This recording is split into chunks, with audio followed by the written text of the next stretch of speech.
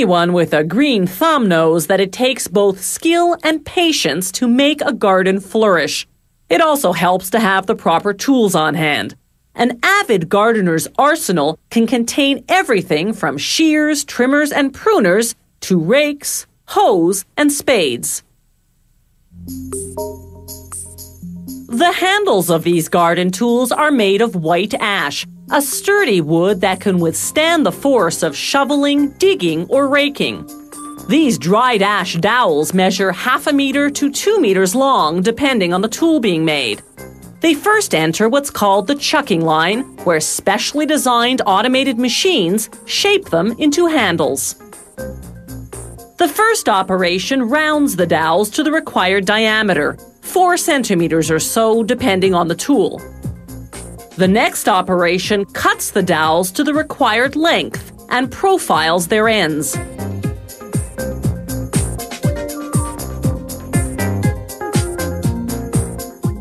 Two chucking heads, one on each side, carve the ends simultaneously. One shapes the bottom of the handle to fit the tool's blade. Certain blades go over the wooden handle while others go into it. For those inserted blades, another chucking head hollows out the handle. Meanwhile, the chucking head on the other side rounds off the top of the handle. The finished handles spin against a sanding belt as they exit the chucking line.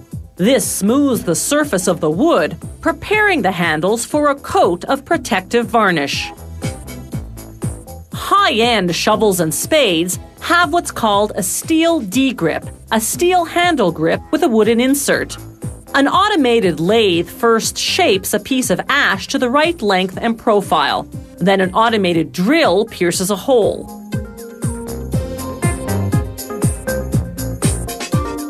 To make the sides of the grip, workers begin with 2 pre-cut pieces of steel called blanks. They place them in a manually operated press that shapes them in a 2-step process. They use the heat of a strong electrical current to melt the steel and fuse the pieces together. This is called resistance welding. Next, they feed a steel rivet through the sides and wooden insert and fasten everything together.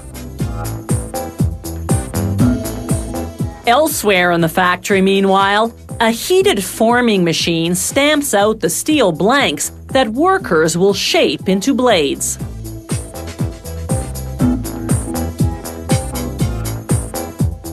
A robotic arm loads the blanks into an oven.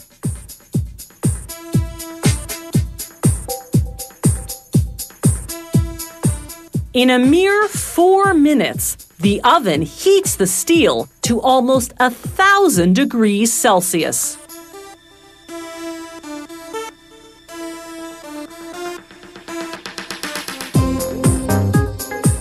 This intense heat makes the metal malleable.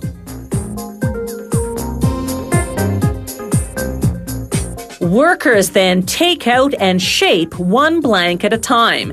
They have just a few seconds to form the steel before it cools off.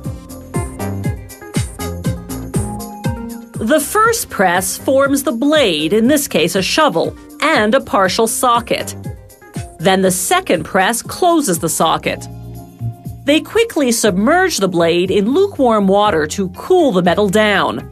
By now, the steel is extremely brittle, so the blades go into what's called a tempering furnace for 15 minutes. This alters the metal's internal structure, restoring its strength. The steel D-grip, meanwhile, has been cleaned and painted. Workers insert the wooden handle and nail the parts together.